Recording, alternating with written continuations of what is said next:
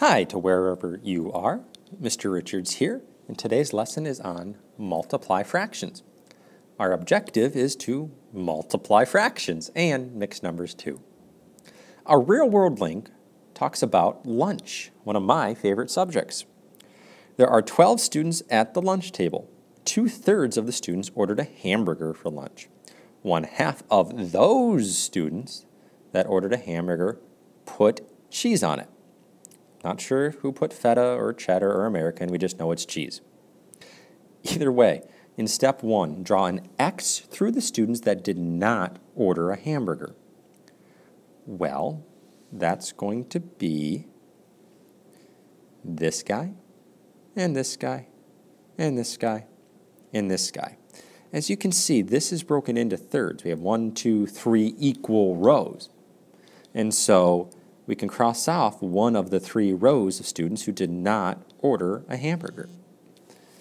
Then, draw a C on the students that ordered cheese on their hamburger. So we're down to these 8.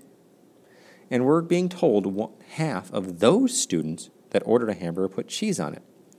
So I'm going to put the cheese on this person, this person, this person, and this person, because we have 8 people left, and 1/2 of those is just the 4. So our answer, what fraction of the students at the lunch table ordered a cheeseburger, and write in simplest form? Well, it's this row here, and it's 1 out of the 3 rows, or I have 1, 2, 3, 4 out of the 12 students. Now that's not in simplest form yet, so if I divide by 4 on top and bottom, on numerator and denominator, 4 divided by 4 is 1, 12 divided by 4 is 3, so 1/3. Awesome, 1/3. What is 1/2 of 2/3? And write in simplest form, well, this is our preview for multiplying fractions. We're going to have 1/2 times 2/3. And how we're going to multiply fractions, one way, just multiply the numerator by the numerator and the denominator by the denominator. 1 times 2 is 2. 2 times 3 is 6. Divide by the 2 on top and bottom, and oh my goodness, we have 1/3. Huh, interesting.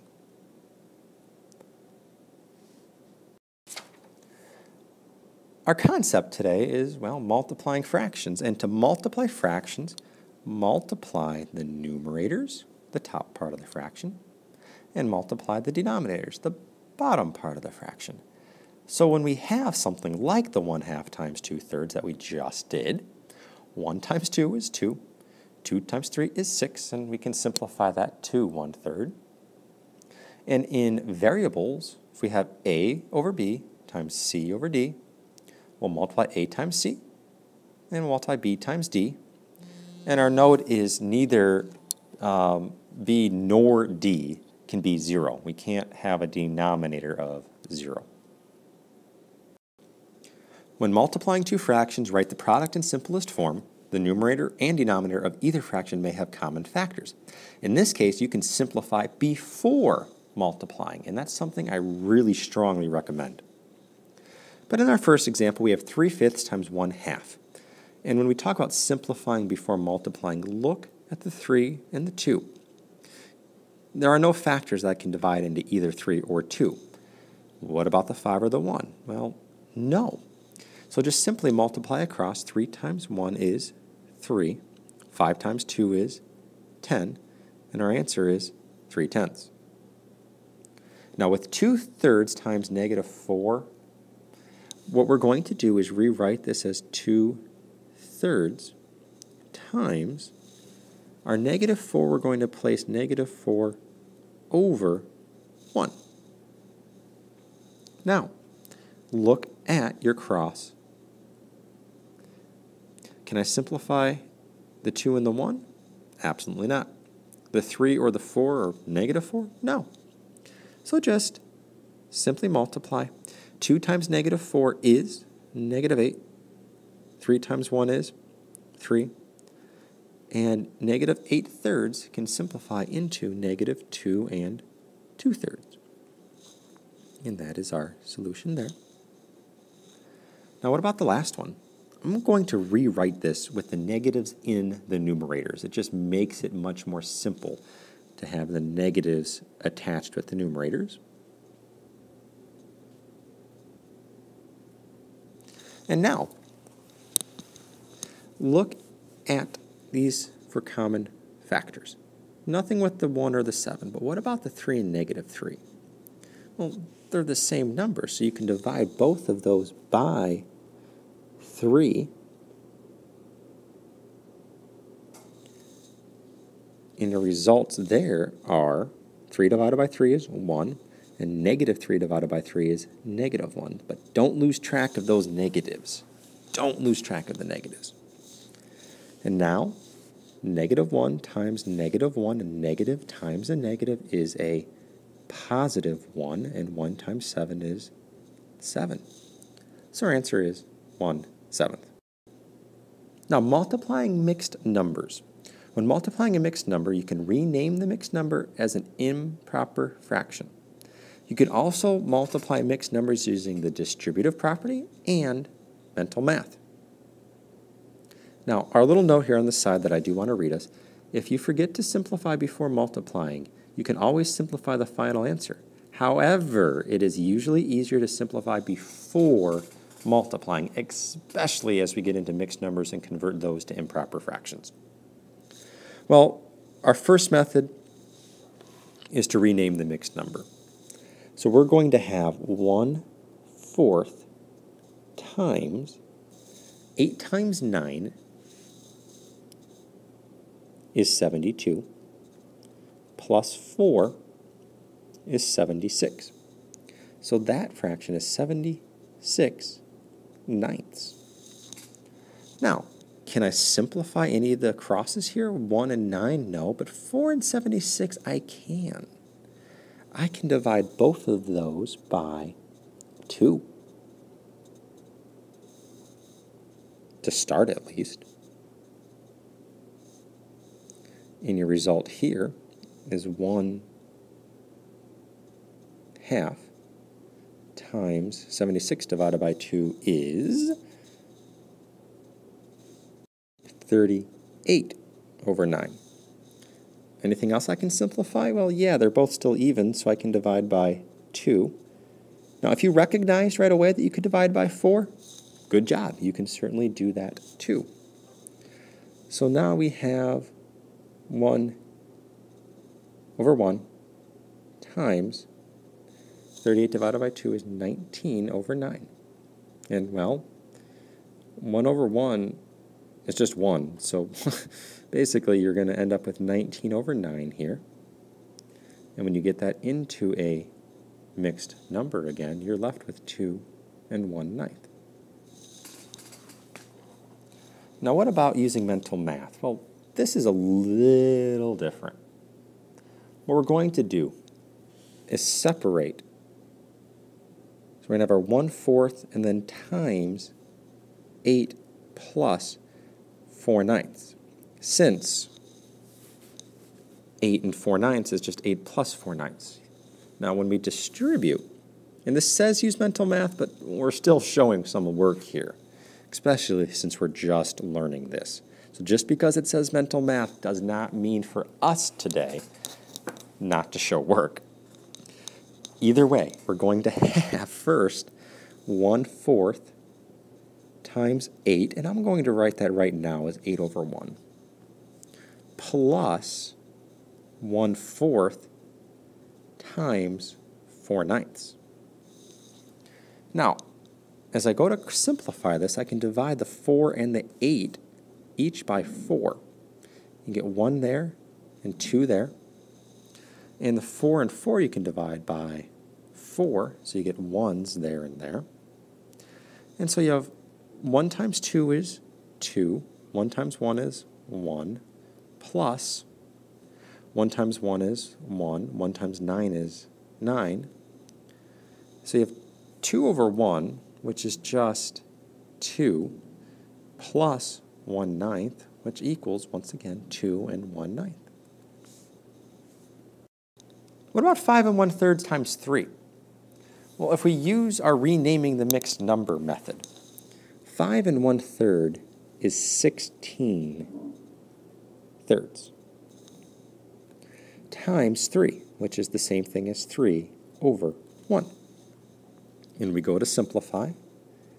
We can divide the 3's by, well, 3, and that becomes 1 1. And we're left with 16 times 1 is 16, 1 times 1 is 1, which just equals, hey, 16. That was pretty quick. Now, using mental math here, let's take our whole number term, 3, and we're going to multiply that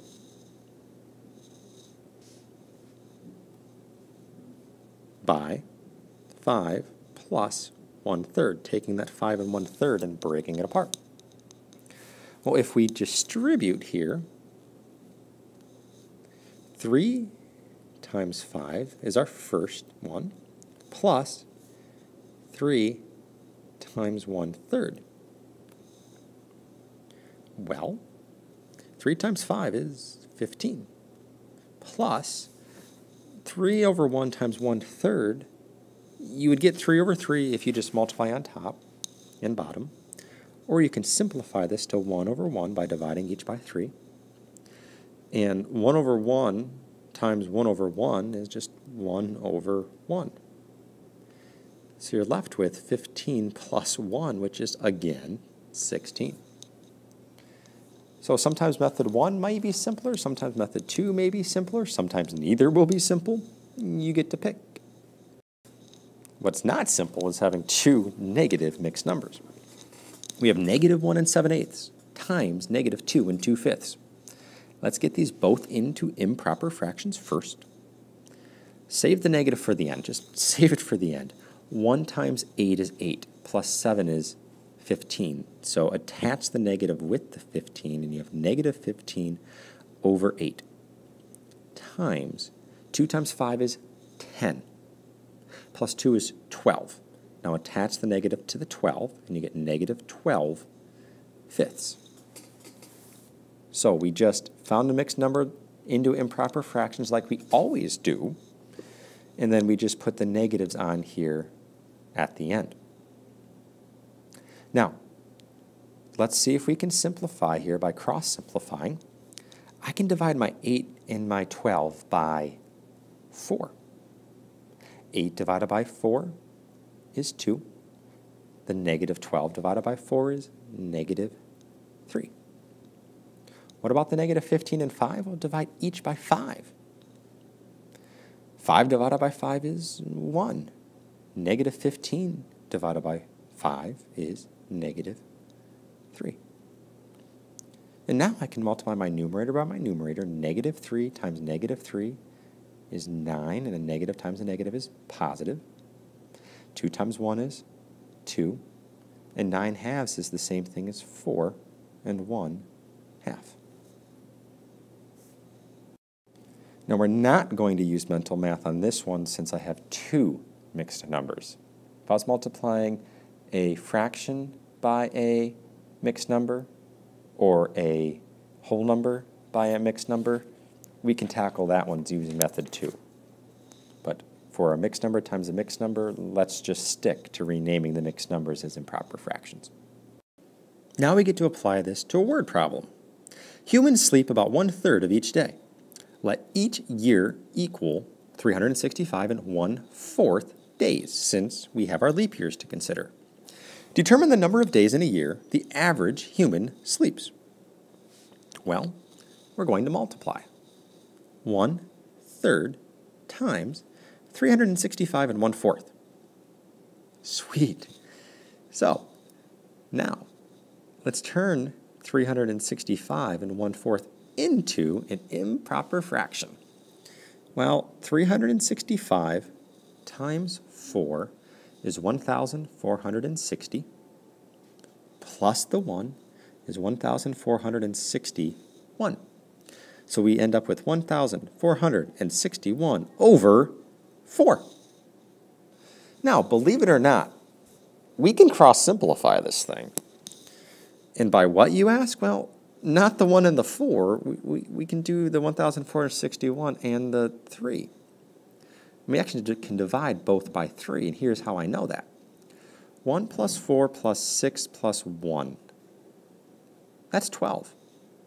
So your divisibility rules for 3, if you can add up the digits of a number and get a number that's divisible by 3, 12 divided by 3 is 4, so that means I can take my 1,461 and actually divide that by 3.